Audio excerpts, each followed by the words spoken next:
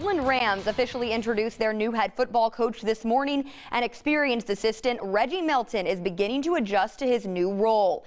Melton was the offensive coordinator for the Rams last season and took over for Rodney Dollar mid-season as interim head coach.